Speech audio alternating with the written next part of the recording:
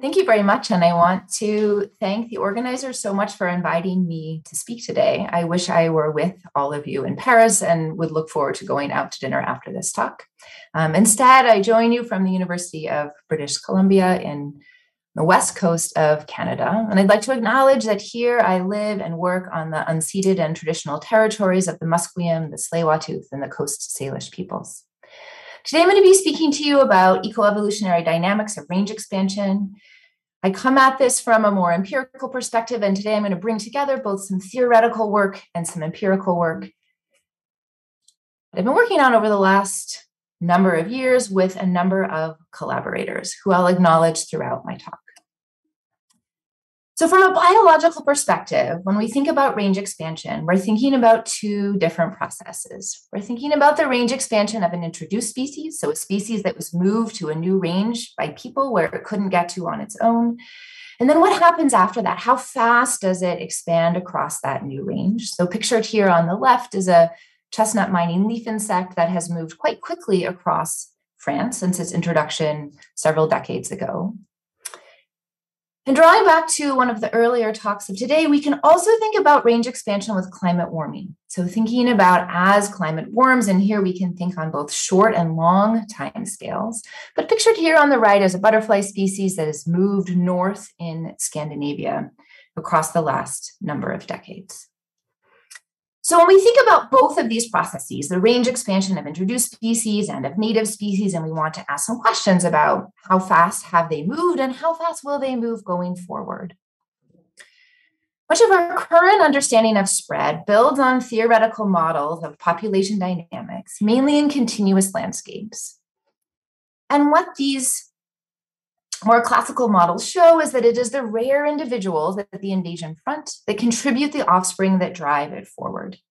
And the traits that determine spread are these: dispersal, the ability of offspring to move away from their parents and to establish in a new location, and the fecundity at low density. And then if we know we can estimate both of these two traits, we can estimate how fast the invasion has moved in the past and how fast it will move in the future.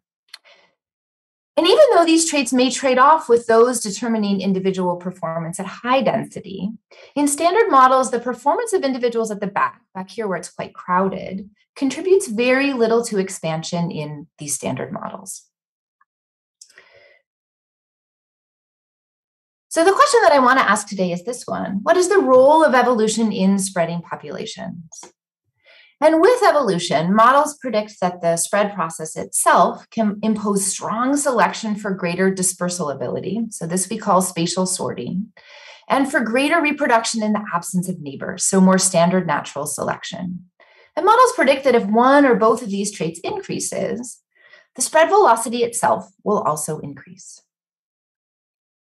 Okay, so here we have these continuous landscapes, and we might then ask, what happens for an organism that must move through a habitat that's not continuous? So in general, we expect that the rate of spread, how fast that range expands through a continuous landscape, should be much faster than, say, for an organism that depends on forest habitat moving through a place like this, where it must cross gaps of habitat that are unfavorable.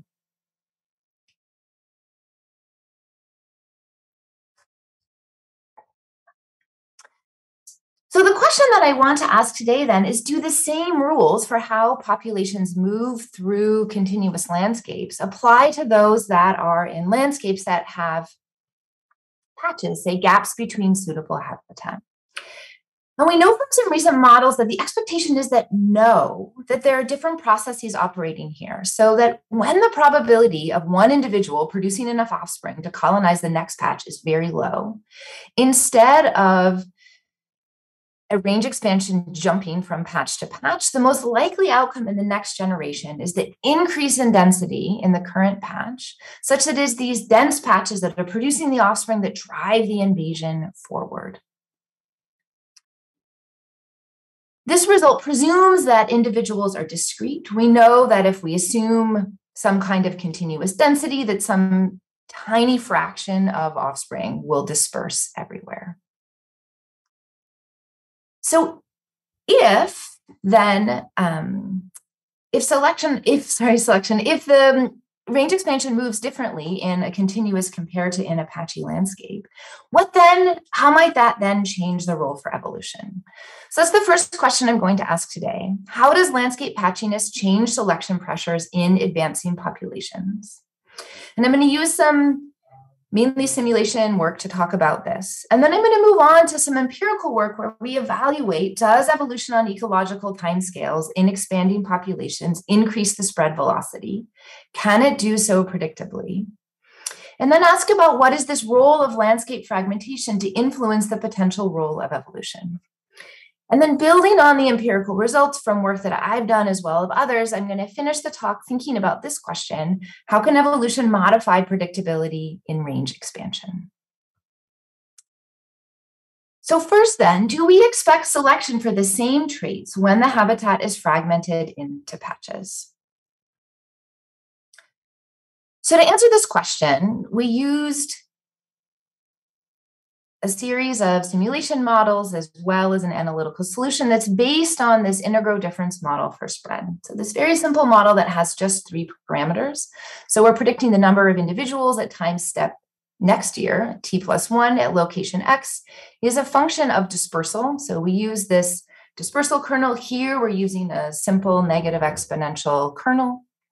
So it's a function of how many offspring move from y to x, but also a function then of how many individuals there are produced in each location y. And this growth function here is a function of 2 demographic traits: the population growth rate when rare and the sensitivity to competition. So that as the number of individuals in a patch size increases, the population growth rate of any one individual is reduced as it gets more crowded. So here in this work, what we've done is we're going to assume that dispersal cannot evolve. The flip side is if dispersal can evolve, we expect that it should evolve to go faster, for offspring to be able to move further and further and further. So I'm going to focus on these 2 demographic traits. And I'm going to assume a trade-off between the 2, such that more competitively sensitive individuals have higher fecundity.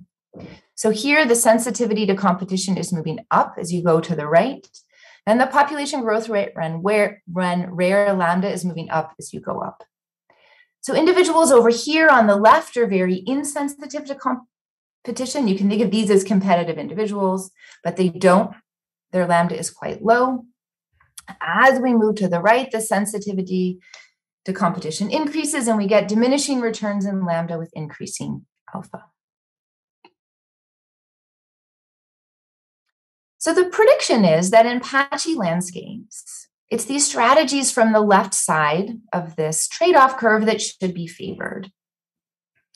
That's because with discrete individuals, we are assuming that the population is going to build up in density, and it's these dense patches pushing it forward, and the ability to survive in a dense patch should be selected for. In contrast, in continuous landscapes, we expect to see higher lambda, even with a higher cost of sensitivity. And that's because when the landscape is continuous, these rare individuals at the front are not paying a cost for having low competitive ability. So we went at calculating the evolutionarily stable strategy in 2 ways. We developed an analytical solution to calculate what is the optimal evolutionary stable lambda at for each D. So D governs how steep this trade-off is. And then we also use simulations to explore the role in more detail of discrete individuals and at intermediate gap sizes. So I'm going to show you some of these simulation results. First, we grabbed a uniform distribution of 10 strategies. We ran them through landscapes with different gap sizes and recorded which is the strategy at the leading edge after 40 years. And we repeated this hundreds of times.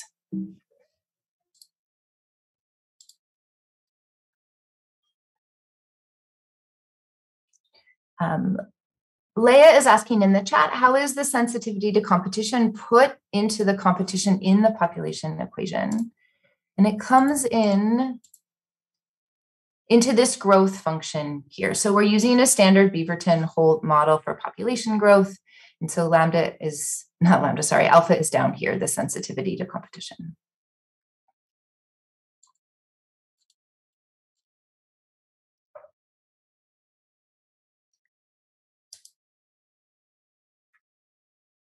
So we find that the results support the prediction that the optimal strategy depends on the degree of landscape patchiness. So here on the horizontal axis is gap size. These are continuous landscapes here on the left, very patchy landscapes on the right. So these landscapes have gaps that are 5 times the mean dispersal distance. And then the vertical axis is the median, you can think of it as sensitivity to competition. So as you go up, these are strategies that have higher sensitivity to competition and also increased lambda. So for this particular trade-off curve that has very steeply diminishing returns in fecundity as the sensitivity to competition increases, we found that it's these very low sensitivity to competition strategies that effectively win in the patchy landscapes. There's not much variation in this result, and it aligns very nicely with the analytical solution for the ESS. In continuous landscapes, we find a higher population growth rate when rare, so higher lambda. These are, remember, again, are the invasions where the leading edge should be experiencing very little competition. One of the other things that I want you to notice is that each panel shows the distribution of strategies, and I want you to notice that there is substantial variation among which strategy wins. We did some further simulation results to show that in this particular framework with discrete individuals, there's a very strong dependence of the eventual winner on the early time steps. I'm going to come back to this idea of variability a little bit later on. So to summarize then, simulation results show that at the leading edge of the invasion, the most successful strategy differs, so that in continuous landscapes, we get this high fecundity strategy despite high sensitivity to competition. And in the patchy landscapes, it's the strategy with the lowest sensitivity to competition that is the winner. And again, these results are supported by the analytical solution.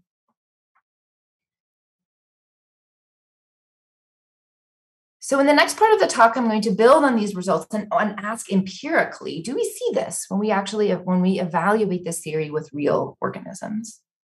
Before I get there, I just want to give a little plug for some work being done that's been finished by a student, Carla Urquhart, who's now a PhD student in my group. What Carla wanted to know is, in the work that I just talked about, we assume that dispersal cannot evolve. And Carla asked, well, what if dispersal can trade off with reproduction? We know that in lots of organisms, individuals cannot both be really good dispersers and produce lots of offspring. What if there is a trade-off? And so Carla built these trade-off curves like this. So we have increasing lambda going up, increasing dispersal ability here to the left. And you can see that organisms that are really great dispersers have low lambda, and the converse is true. And what Carla really wanted to know is, how does this interact with landscape patchiness? If dispersal trades off with reproduction, how does that change the role of evolution in spreading populations? So I'm going to show you just a piece of her results here. She ran simulations through both continuous as well as many different types of fragmented landscapes. In the left column here, I'm showing the continuous ones. In the right column, I'm showing the very highly fragmented ones. The top row shows this strong trade-off, and the bottom row, the weak trade-off. And then these are showing the distribution of which strategies won in each replicate of the simulations, with the very dispersive ones on the left side of each panel and the fecund ones, or the high lambda ones, on the right. So you can see that in the continuous landscapes, we get a lot of spatial sorting. That is, that the most dispersive landscapes, the most dispersive individuals are dominating at the front of these range expansions. That's true for both strong and weak trade-offs. In contrast, spatial sorting is not dominant in these highly fragmented landscapes, particularly where the trade-off is quite strong. And instead, it is these fecund strategies that are most common. And importantly, without spatial sorting in these highly fragmented landscapes, the expansions actually get stuck. So all of these pale colored bars are expansions where these weak dispersers with high fecundity are dominating, and they also don't go anywhere. So the expansion doesn't move at all. So this brings up some interesting questions about what do we know about the trade-off between dispersal and fecundity in real organisms.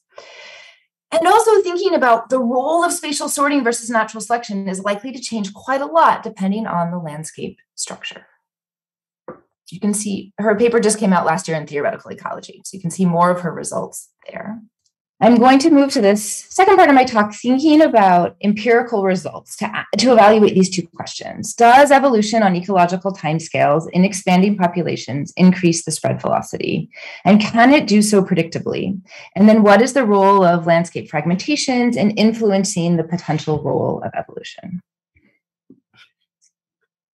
So empirical progress to answer these questions has been somewhat limited because this is a really hard question to ask. We need to ask questions that are now going across really big geographic spatial scales as well as long time scales. And what we have are some retrospective case studies, the very best data of which come from cane toads in Australia. And so what you can see from this graph, these are toads that were all put together in the same place and asked how fast can they go.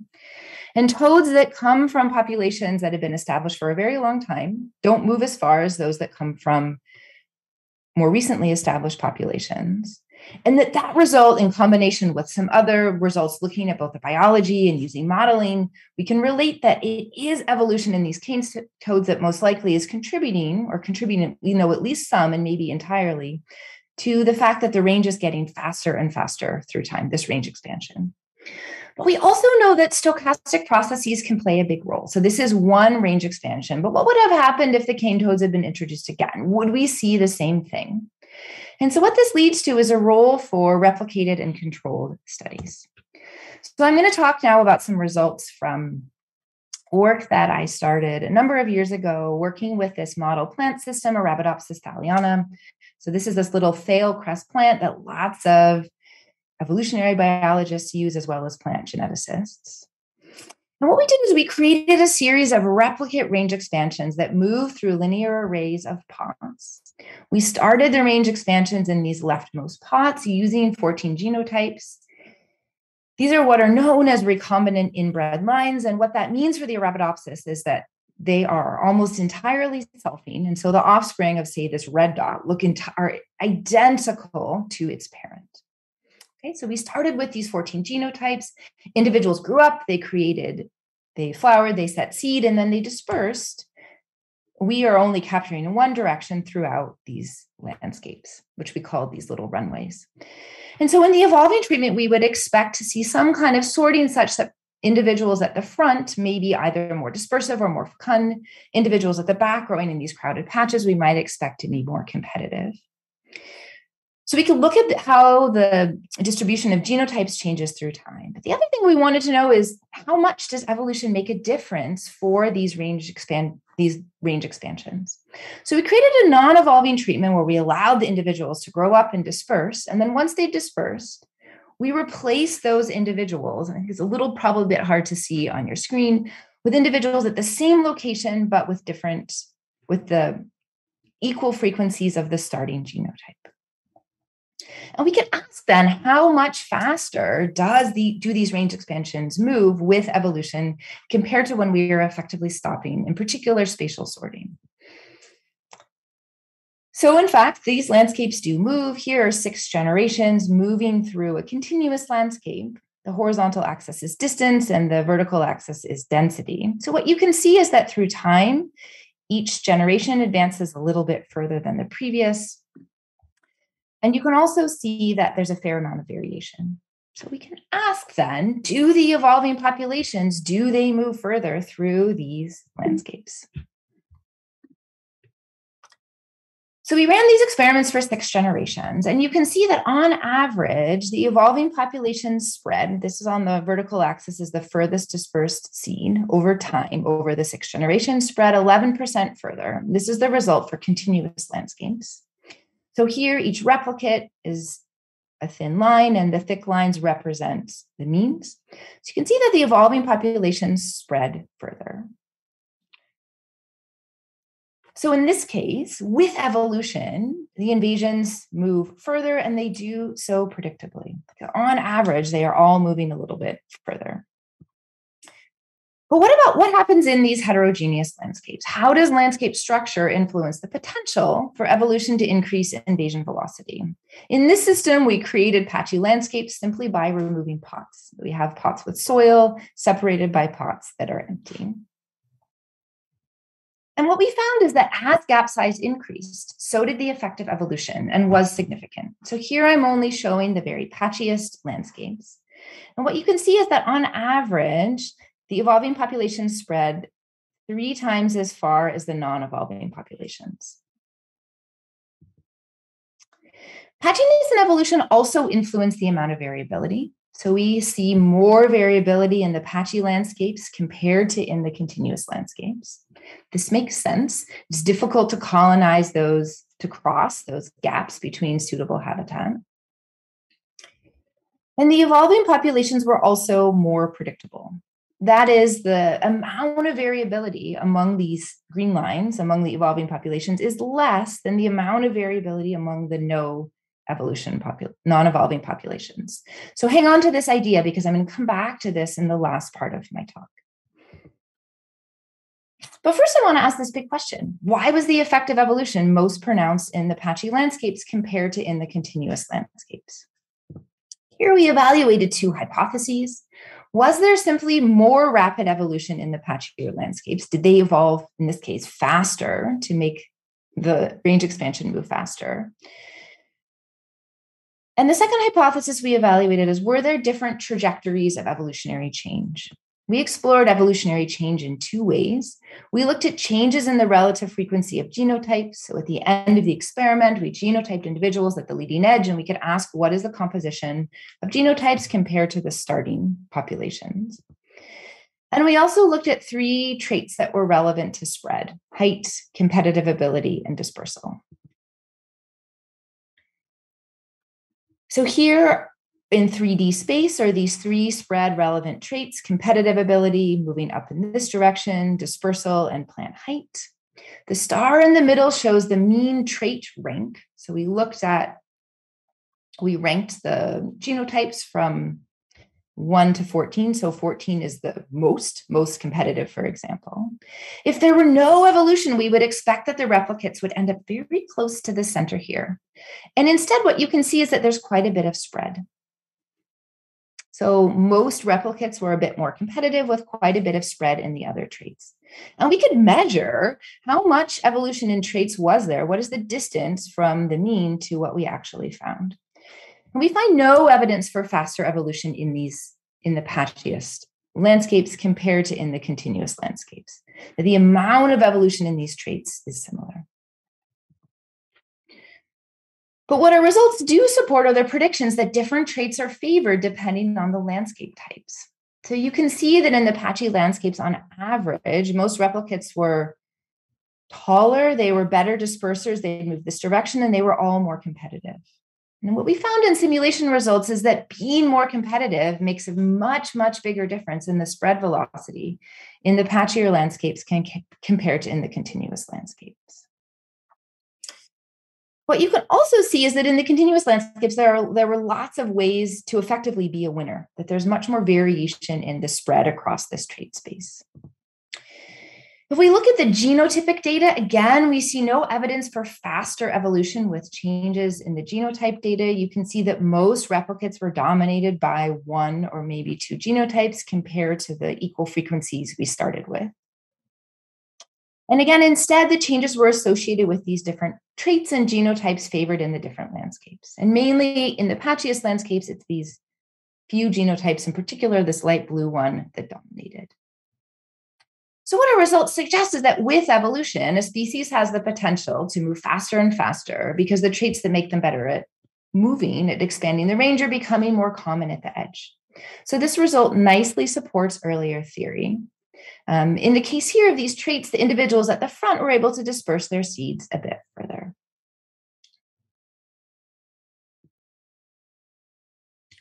So in this last part of my talk, what I want to build on is some of the results that I showed you a bit earlier, asking this question about how can evolution modify the predictability in range expansion? So at the same time that I was working with Arabidopsis, other groups were working in other systems doing very similar experiments to ask the same question. To ask this question number 2, does evolution in expanding populations increase spread velocity? And does it do so the same? So we got together a working group at UBC a few years ago And we looked at, so at the time, there were these 4 different groups working in different systems. So we have 2 species of beetle. These are bean beetles at the top, and these are flower beetles, 1 species of spider mite, and then here's the plant, Arabidopsis. And in all of these systems, evolution was manipulated experimentally. So spatial sorting was turned on or off. In some cases, the role of natural selection was reduced. And if there were no effective evolution, all of the experiments should be right here at 0. But instead, what we see is a positive effect everywhere, such that across all these systems, rapid evolution accelerates the speed of range expansion in these replicated experiments. Somewhat surprisingly, we also see an effect of evolution on variability, and such that in each study, there were different effects of evolution on the amount of variability among replicates. So in these beetle populations, both bean beetles and the flower beetles, the evolving populations had much more variability compared to the non-evolving populations. The spider mites have similar, what we call expansion variability or similar predictability, and then in contrast to the Arabidopsis, in which the evolving populations are much more similar. So in evolution, one of the things it does is to increase the amount of variability among replicates. That makes our ability to predict the speed of any one replicate more difficult. So if one of our goals is to be able to make a prediction about how far a future range expansion will go, we need to know something about, will evolution make the range expansion more or less predictable, and how, and what are the systems that we might expect to fall out on this case on the right compared to this case on the left. So here you can see more clearly with data that evolution is increasing variability in some systems and decreasing variability in others, and to varying degrees.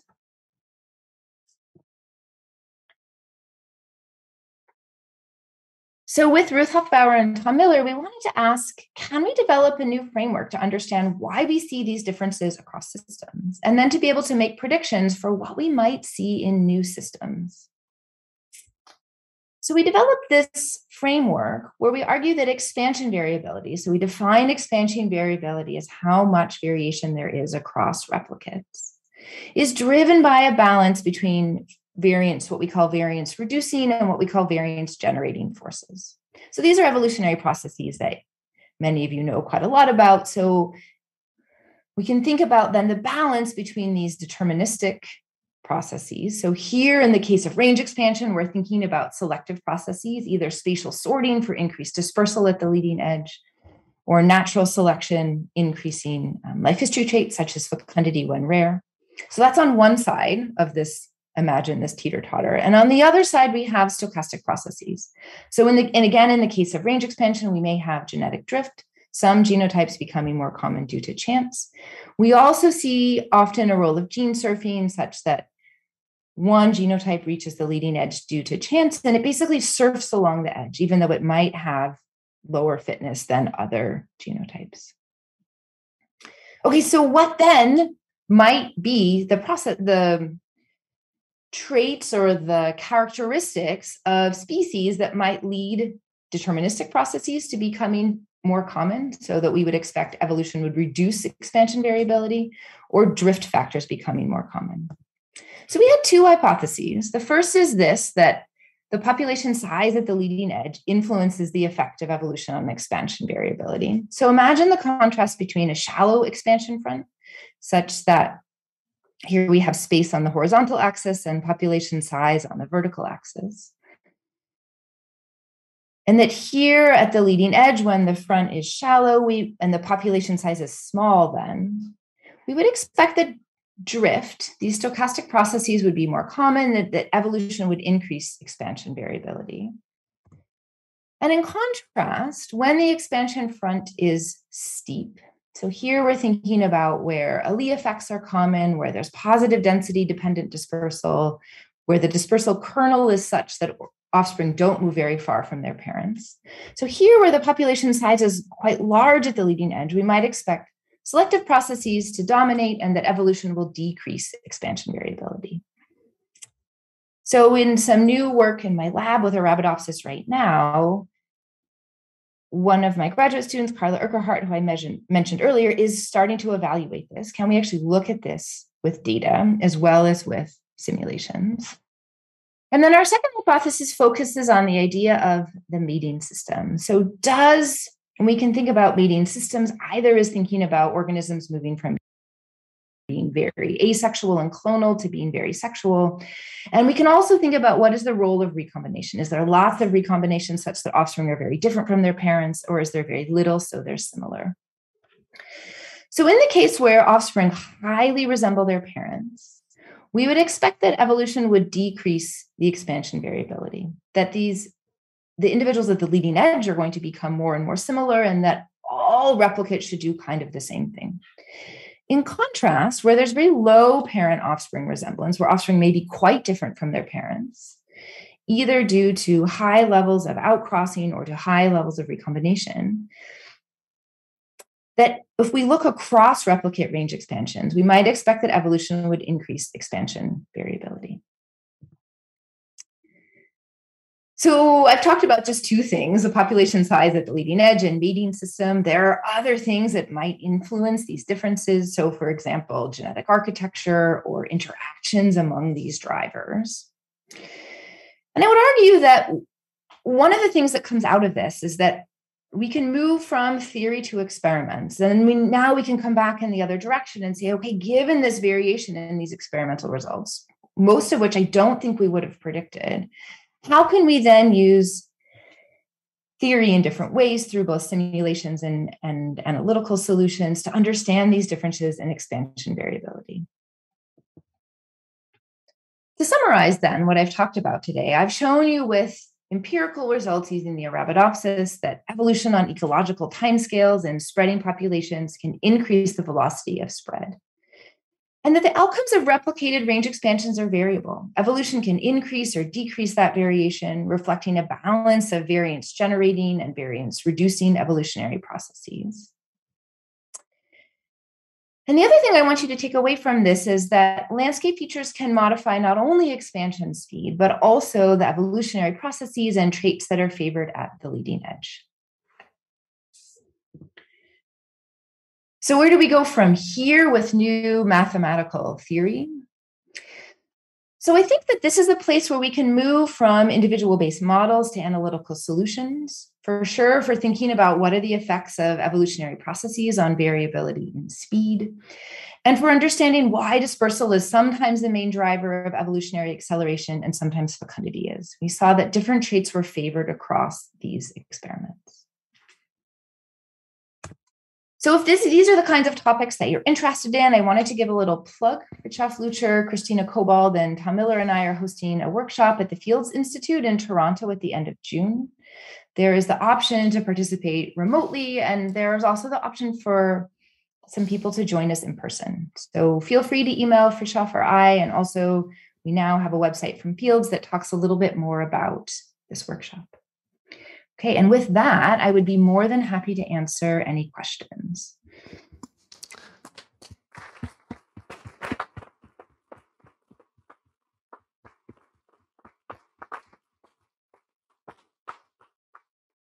Thank you, Jennifer. Any question for our speaker?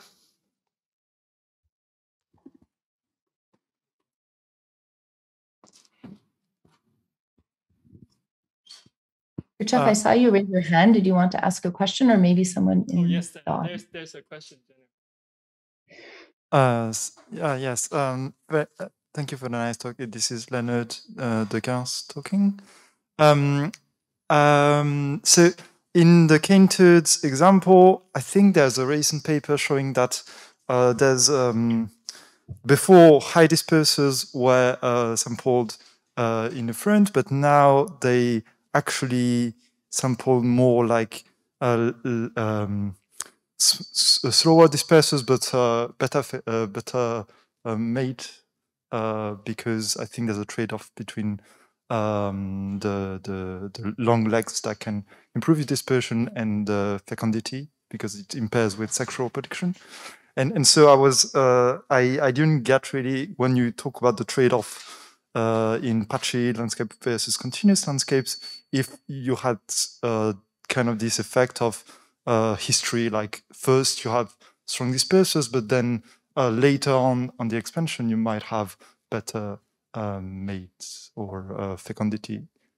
Yeah, thank you. That's a really interesting question. So in the theoretical work that I talked about that was led by Carla Urquhart, we're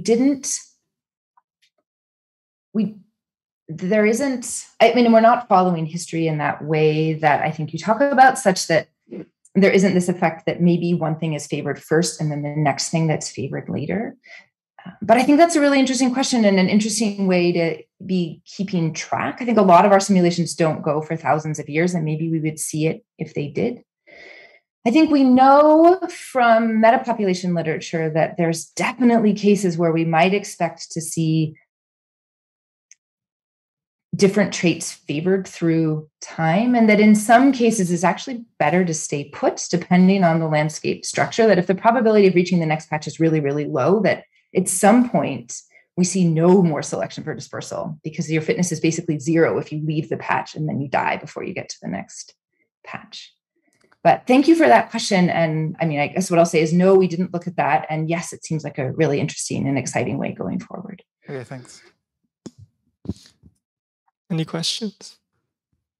So Jennifer, I have a question. So yeah, it's a very nice point that you make about how the environment is it reducing variability or increasing variability. So in one of your results, when you add patchiness, they're less diverse genotype. They're all selected for higher and more dispersal plants. So what do you observe about the spreading speed? So how does the loss of diversity affects the invasion speed in terms of the entire population? Well, that's a good question. So I think I didn't point this out. Overall, the invasions move much more slowly in the patchy landscapes compared to in the continuous landscapes. It takes a long time to build up in density and then to colonize the next patch. But I think your question is maybe more like what is the, like if you lose all diversity and you just have this one genotype left, like what does that mean? I mean, we did PhD student Nikki Lustenhauer, who's now a postdoc in Scotland, did another experiment where she asked what happens if you end up with, say, one genotype at the leading edge, and then you run into a habitat that has a less favorable environment. And what she showed is that what we saw, like the selection in the environments that we worked in, that shows that we get more competitive individuals and also better dispersers, but those particular genotypes, some of them happen to be really, really poor at living in, say, where there was a drought or where it was really, really hot. So I think if in our landscapes, if we kept them going, we would assume that they would stop going faster and faster and they would just move at the speed of the genotype at the leading edge. But that if they were to reach some new environment, they might now not be the best genotype for that environment. And then the range expansion both could stop and potentially move back, right, to go a little bit extinct. So that's an interesting question. Yeah, that's an interesting point. Thank you, Jennifer. One question by Fitchoff online. Yeah, hi, Jennifer. Thanks for the great talk. I find it really fascinating that people can do experiments on that kind of stuff. So that's great. I was wondering about a small detail of your numerical simulations / experiments. When you write down an integral difference equation, and you say you ran many simulations, did you have a continuous density, or were you still looking at individual units, at individuals that disperse? Good question. No, I didn't make that point very clearly. We were looking at discrete individuals. So we used a Poisson distribution for reproduction such that we could only produce discrete numbers of individuals. That was important for the questions that we were trying to ask, particularly with this idea that in a patchy landscape, if you have a continuous distribution, that the individuals get everywhere quite quickly. And similarly, each individual would disperse according to something drawn from a random number, but from your kernel, but they would have a finite dispersal distance for each individual. Yes, also that of finite dispersal distance. Yeah, good question. My guess is that some of the results that you get would be different if you looked at theoretical models with a continuous density. Like in particular, I think the effect of the density dependence wouldn't be there.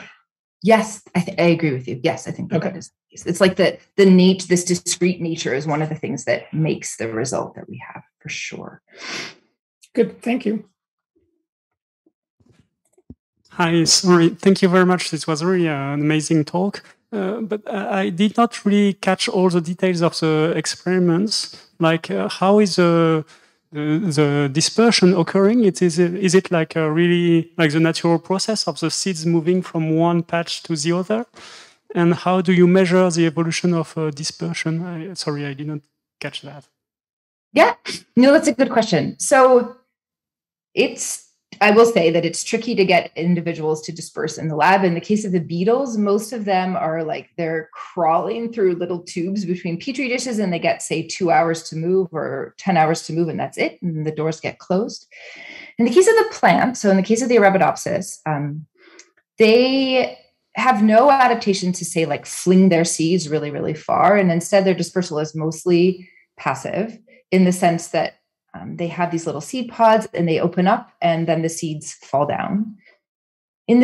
Outside, so not in the greenhouse, it would rain and there would be wind and that would kind of knock the seeds off and move them along. So we use what we call like a simulated rainstorm. We basically sprayed the saliques with a squirt bottle. So not really high water velocity, but enough to get them wet. And that was enough for the seeds to move.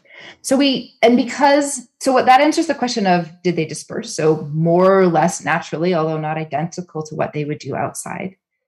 Your question about dispersal evolution, are you asking a question about whether they could evolve to be better dispersers than what they started with? Yeah, typically this kind of question. Okay, so that's a great question. So in the case of the Arabidopsis, the answer is no. We have these 14 genotypes, and the offspring of each genotype are identical to their parent.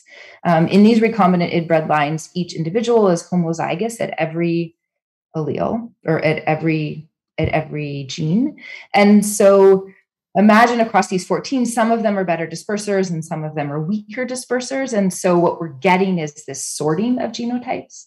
In the case of those other species that I talked about, the beetles and the spider mites, they do have recombination and they do have sex. And so they could evolve to be better dispersers than the starting genotype. What we're seeing is a change in the relative frequency of the genotypes we started with. Okay, great. Thank you very much. Thank you.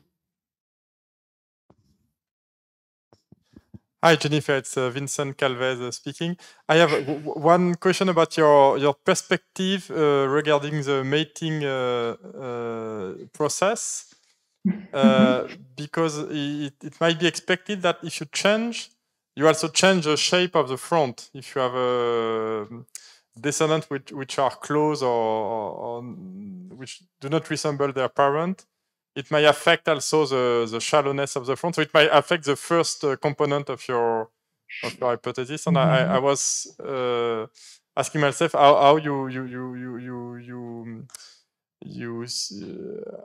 how can you distinguish then which cause of variability is behind these two aspects? Okay, so that's an interesting question, right? Okay, so what if the amount of recombination influences the population size at the leading edge, and now these processes are interacting? Yes. That's a great question. That paper was really fun to write because we're just throwing out ideas and hypotheses, and we didn't get to the point of the next step of actually evaluating them. So I don't know the answer to your question, but I do think it raises a good point that in the results in the work that follows, it will be quite important to be thinking about what are the effects of making these decisions on, like, how does that interact? So Carla Urquhart in my group is working on some individual-based models where she can adjust the amount of recombination and the amount of outcrossing, but this just started. So I don't know what the answer is, but that's a good point, and it's something that we should be thinking about for sure going forward. Thank you. Thank you very much.